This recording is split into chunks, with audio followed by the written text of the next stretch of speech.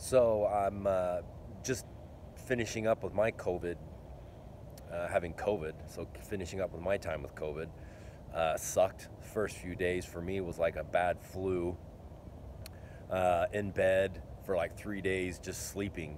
I wanted to sleep so bad my eyes ached. Headache, body aches.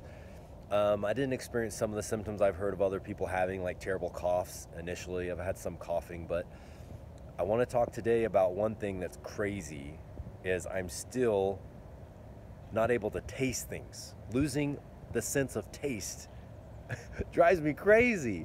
I don't know about you folks, but eating this apple, I always eat an apple a day and I love the taste of it and it's just one little treat in my day. But not being able to taste this apple is crazy. I can't taste. I can I can feel the texture of it. I might as well be eating a potato. It's like watching The Office, they got Creed over there eating a potato and he doesn't notice it.